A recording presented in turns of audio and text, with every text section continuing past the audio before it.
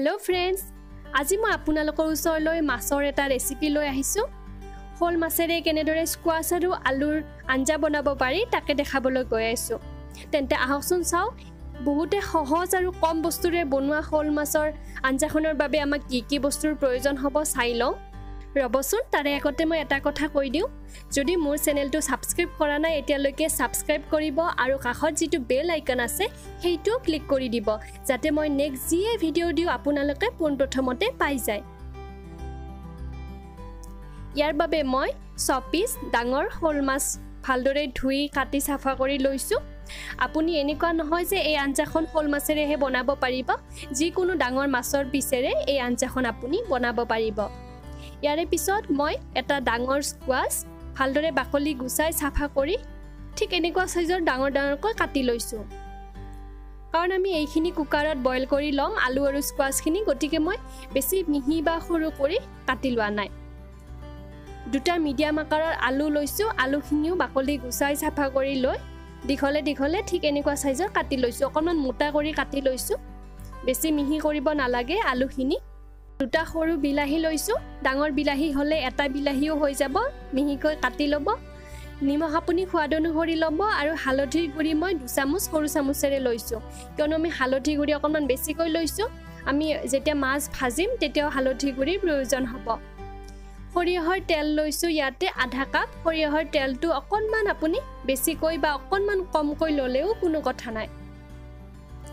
ইয়াৰে পিছত মই আদা নহৰুৰ পেষ্ট সৰু চামুচেৰে 2 চামুচ লৈছো, গোটা জিৰাটো আধা চামুচ লৈছো, সৰু চামুচেৰে দুটা কেঁচা জলকীয়াটো লৈছো আৰু অকণমান পাঁচফোৰণ লৈছো। ইয়াতে তেজপাত দুখিলা লৈছো আৰু ইয়াতে কাসুৰি মিঠি অকণমান মই লৈছো। আপুনি যদি ঘৰত ধনিয়া থাকে ধনিয়া দিব পাৰে বা মান ধনিয়া পটাত পিচিও দিব পাৰে, বেছি ভাল হয়। যেহেতু মোৰ তাত ধনিয়া নাছিলে সেইকাৰণে মই অকণমান কাসুৰি মিঠি লৈছো। এইটো অপচনেল হয় আৰু তেজপাতটো ইয়াতে অপচনেল হয়। প্ৰথমতে মই কুকাৰটোত 1 গিলাচ পানী দিছো আৰু একেলগতে স্কোৱাছ আৰু আলুখিনি দি দিছো। গেছটো অন কৰি হাই ফ্লেমত ঢাকনিখন বন্ধ কৰি এটা চিটি আহিব দিম, এটাতকৈ বেছি চিটি আহিব নিদিব।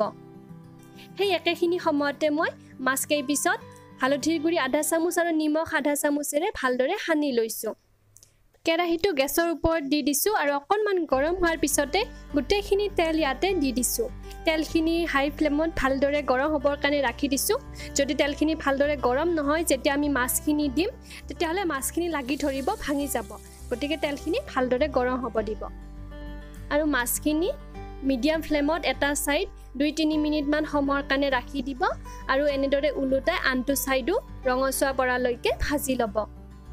যেতিয়া দুটা সাইড ভালদৰে অকণমান ৰঙচুৱা পৰিব 4-5 মিনিটমান পিছতে এই মাছখিনি কেৰাহীটোৰ পৰা সাৱধানে উঠাই ল'ব।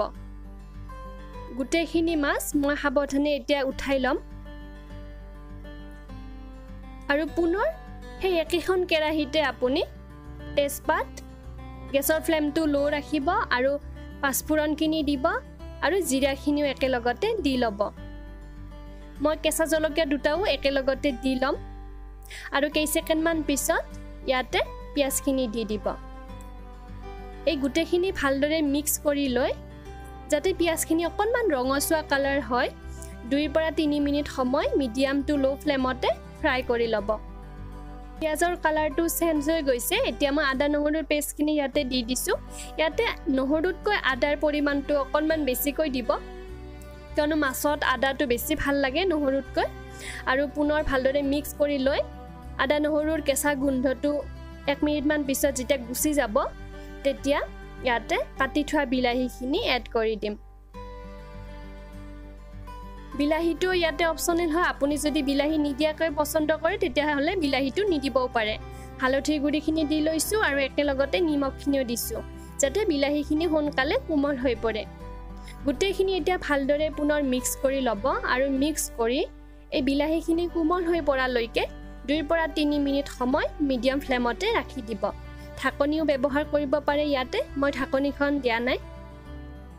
অকণমান মই বিলাহীখিনি এনেকুৱা ধৰণে প্ৰেছ কৰি দিছো। এইখিনি হৈ গৈছে।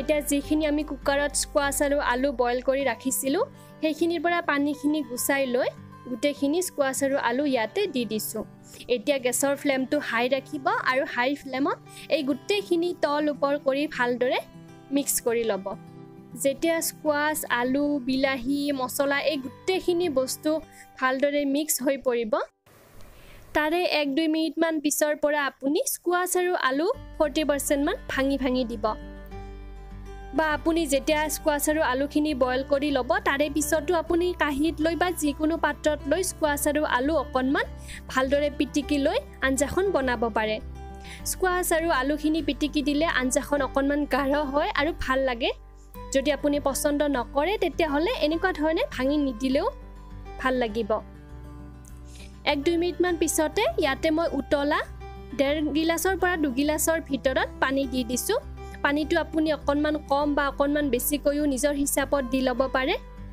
আৰু এতিয়া হাই ফ্লেমত ভালদৰে উতলিবৰ কাৰণে ৰাখি দিছোঁ যেতিয়া আঞ্জাখন ভালদৰে উতলি উঠিব তেতিয়া আগতে ভাজি ৰখা মাছখিনি ইয়াতে দি দিব গোটেইখিনি মাছ দি লৈছোঁ আৰু এবাৰ সাৱধানে লৰাই দিব যাতে মাছখিনি ভাঙি নাযায়